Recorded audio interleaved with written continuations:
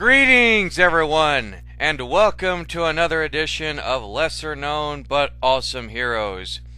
And today, I am not only hopped up on gobs of sugar, but today I will actually be talking about one of my favorite characters that was introduced to me from Batman Brave and the Bold. Yes, one of many other characters aside from the Doom Patrol and others, including Jaime Reyes the Blue Beetle, but I have no time to waste. Today I will be talking about the Man of Two Worlds, the Earthman defender of the planet Rann in the star system of Alpha Centauri. Yes, I will be talking about DC's version of Buck Rogers, Adam Strange. Adam Strange was created by Garner Fox and Mike Skowski. Mike Skowski, I think that's how you pronounce that. I'm not good with names. But Strange first appeared in Showcase number 17 in November of 1958. And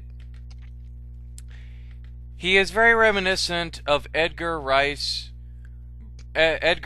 Bruff's John Carter of Mars series. Both characters have had the origins of being chased by Aborigine type people, and find themselves mysteriously transported at the last minute to distant planets where they become heroic figures and fight evil alien invaders. Like most comic book science fiction stories of the 1950s, which were very cliche, very over the top, the problems in their stories are pretty much contrived. The solutions are often based on the application of simplistic scientific principles. And after his initial 3-issue run in Showcase, which was from 17 to 19, he was then moved to the Mystery in Space series, and he was in issues 53 through 100 and even 102. And Adam Strange would then later be moved into the Strange Adventures, which were into the Strange Adventure storylines. And there was one award-winning story from Strange, which resulted in a continuity gif in the Justice League of America comic, in which the Flash mentions Adam Strange as a possible new member for the Justice League, a group he had not met and who could have not had heard of him, as all his heroics took place on the planet Rann. When a letter to the editor reported this, Garner Fox wrote a story showing how the JLA came to Rann and how Adam Strange got them out of a trap by Kanjar-Ro, which, in my opinion, was a pretty good story, guys. However, Strange did decline an offer into being included into the JLA, as he had responsibilities on Rann. And to give you guys a basic backstory, I probably should have done this like a minute or so ago, but Adam Strange is an archaeologist. He found the mystic Mayan ruins, the ruins of the Mayan people. Being chased out, his only escape was a waterfall, so he jumps off this waterfall and at the last minute is hit by this bright yellow beam. And it's thought that he disintegrated when in fact he was actually teleported to an alien world, a lush alien world that was absolutely beautiful. I mean, we're talking the Garden of Eden type beautiful. And it's there that he would meet his future wife Aldana, who is the daughter of one of Rann's chief scientists, and her father not only built a translator device that allowed Strange to be able to understand their alien language, but he also shows them a star chart that the planet Rann and Earth are actually parallel to each other, west to east, and that originally Aldana's father created the Zeta Beam, and the Zeta Beam is basically how Adam Strange gets to and from Rann.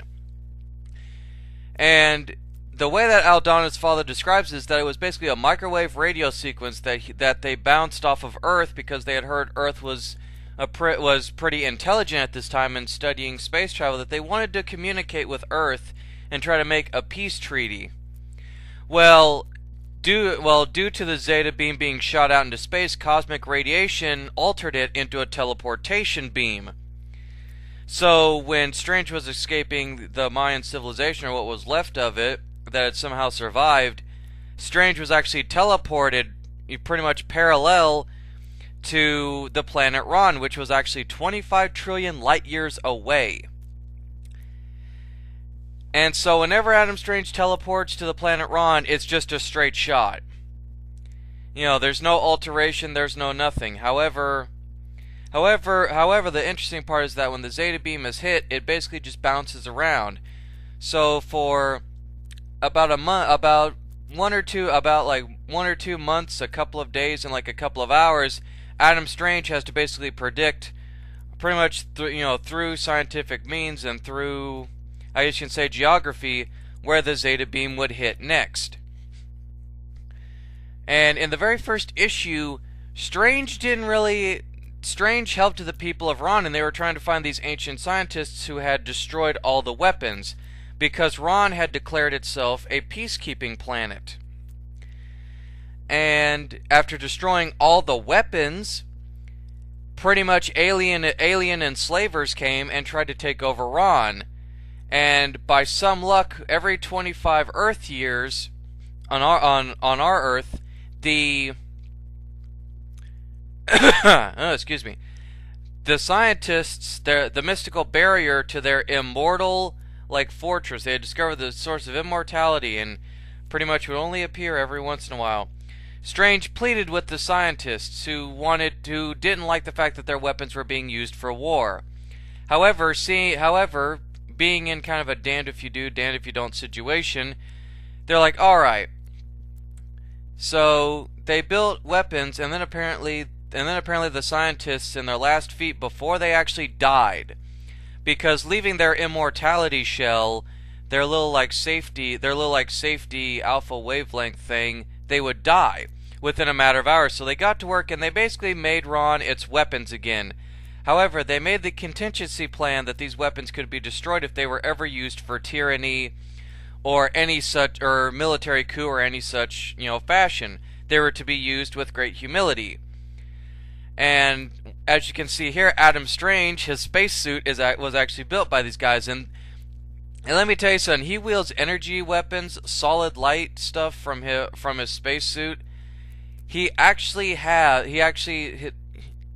basically this special filter sequence in his helmet that allows him to see into the electromagnetic spectrum. On top of that, Adam Strange, Adam Strange's spacesuit can actually survive interstellar space. So basically, this spacesuit is built to basically filter out kind of the, shall we say, the gravitational friction if he were to fly around Earth. So he wouldn't burn up like a marshmallow on re-entry when he comes back in. So pretty much Strange's spacesuit allows him to fly out into space without any need or worry of being choked out in space. Because apparently the way that they describe it, his spacesuit has almost kind of was built with an aura, or shall we say, an infinite kind of oxygen vacuum feature. But one downside of the Zeta beam is that Strange is altered with the radiation from the Zeta beam, and pretty much what happens is that for only a couple of hours or so, Strange can be on the planet Rann. However, after a certain period, the radiation will wear off and he'll be teleported back to Earth, leaving Aldana to pretty much, wait till the next time that she sees her future husband. However, it's been talked about that it's been talked about that if Strange were to ever, that if the Zeta beam was altered, that Strange could actually live up to literally one whole year on the planet Rann, and that's it. Because after that one whole year, the pretty much the state. Bleh, I cannot speak today. Take two. the atmosphere of Rann would basically end up affecting Strange's human anatomy, meaning that literally he wouldn't be getting enough oxygen, or like basically the air around him would make him susceptible to alien diseases that would probably kill him off very quickly. So unfortunately, Strange can live up to 1 whole year on the planet Rann, but no more. However, they just usually stick with the idea that, oh, he could only be there for like a couple of hours and then he teleports back to Earth. But he does eventually marry Aldana, and I can't remember correctly, but I think they do end up having a couple of kids. But of course, guys, I'm gonna actually do a little bit more research here as I'm talking, because I'm trying to research all this. But basically, guys, that is the origin of Adam Strange, or at least the basic origin that they give in the comics. I'm gonna get into his marriage and all that stuff here in a minute. Okay, now let me search here. Now, what's interesting is that for years, Strange actually had a regular appearance, had a regular presence in the DC universe. And it was by the 1980s that Alan Moore would publish a more cynical reason for his visits to Rann. Apparently, the population of the planet, the majority of whom viewed the Terran with contempt, is sterile, and the real reason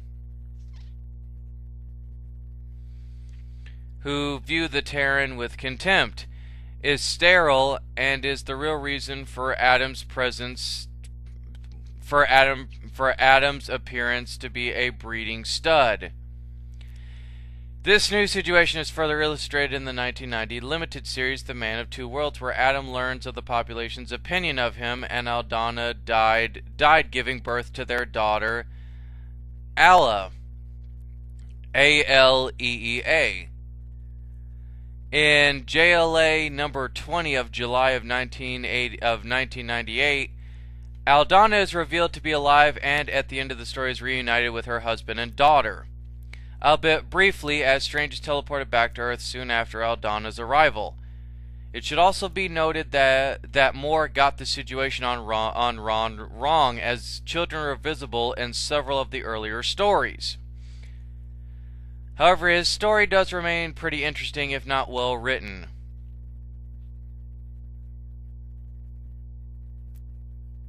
And let's see. I already told you guys about his backstory and how he came to be on the planet Rann and what have you. However, Strange would reappear in Grant Morrison's JLA run. However, when Mark Waid filled in for Morrison, he did an entire renaissance for the character, establishing new motivations and updating the character's role in the DCU. Strange kidnaps the entire Justice League, and it is believed that he is insane. It's however later revealed that Strange had a device that broadcasted negative brainwave activities, making the League believe that he was actually insane, when in fact, throughout the whole entire time, he actually was sane. And he kidnapped the JLA as a backup during a desperate gamble, as an alien race of telepathic slave traders had pretty much tricked him into bringing them to Rann, and he was taking over Rann, and they took over Rann after using Aldana to discover the secrets of the Zeta Beam technology. They were going to convert the entire planet into one giant teleporter system, and they were going to use Rann as a focal point to enslave other planets. And pretty much the way that Adam Strange defeats these aliens is that he uses his own body, having Zeta Beam technology tethered into his body, or his spacesuit rather. He uses himself as a focal lens to basically send the ship to another dimension and stop the invasion. However, tragically, right after he is reunited with his family, he disappears back to Earth again. And there's a nice little scene where J'onn J'onzz, the Martian Manhunter, puts a comforting hand on his shoulder. and the League actually admires Strange for the fact that he not only beat an entire alien species using only his wits, but they also acknowledge the pain of him always having to constantly teleport back to Earth and just constantly wait to see his loved ones again. He would also appear in an 8-issue miniseries in 2004 called Planet Heist, where pretty much the planet Rann is believed to be, permanently destroyed and that he is blamed for it. However, it's revealed that the planet was actually put in an alternate dimension to avoid an intergalactic star destroyer known as Starbreaker, who is going to destroy the entire planet. And with the help of the Dark Stars and the Omega Men and many others, Strange was able to defeat this evil being. And Strange would also be prevalent and would fight alongside Hawkman and Hawkwoman during a storyline called the Rann Thanagar War, where when Rann was moved, its orbit was believed to have pushed the planet Thanagar closer to its sun, destroying much of its surface. However, it's later revealed that Superboy Prime was the one who actually moved Thanagar. And many Thanagarians were relocated. However, anonymity among the two races eventually started a war, and working alongside Hawkman, Hawkwoman, Kyle Rayner, and Kilowog, Strange tried to end the conflict, and also this 6-issue precursor to DC's 2005-2006 limited series and the DC crossover event Infinite Crisis. He was able to end the war when he discovered evidence of Superboy Prime's role, and he was also involved in the New 52. Working alongside Starfire, Animal Man, and many others. And he was also involved in a storyline called Countdown to Adventure. There was the Rann Thanagar Holy War. There was a reinvention of Strange Adventures, and he joined, and eventually a storyline involving the Rebels. I could go on through all this, guys, but there is a whole lot of information, and I think I'm just going to stop the video right here. But bottom line, guys, Adam Strange, the man from the planet Rann. I'm going to take a few minutes, and I'm going to describe what makes Adam Strange as a character so great. Now, sadly, I think one of the most interesting parts about Adam Strange as a character is that although he's not one of DC's higher echelon type characters, it is rather cool that DC tries to find ways, if they can, to utilize him. Because I mean, if you look at him, especially in this Alex Ross painting that I have right here, he's a great throwback to the old adventure stories of the 1950s, these old sci-fi stories. And I call him DC's Buck Rogers because he reminds me of Flash Gordon, Buck Rogers, and all those other like pulp superheroes. And I think that was the intent that Guy Fawkes had back in 1958 when he created Strange. He wanted to pay tribute to the old like pulp heroes of the 50s, like sci-fi serials and whatnot. But anyway, guys, that is Adam Strange. That is the Earthman defender of the planet Rann. Hope you guys actually enjoyed this. And what makes Adam Strange awesome? Well, although he's not one of the higher echelon characters, he's still probably one of the coolest and most interesting, shall we say, cosmic characters in DC. And that makes him lesser known, but it also makes him awesome. See you next time, guys.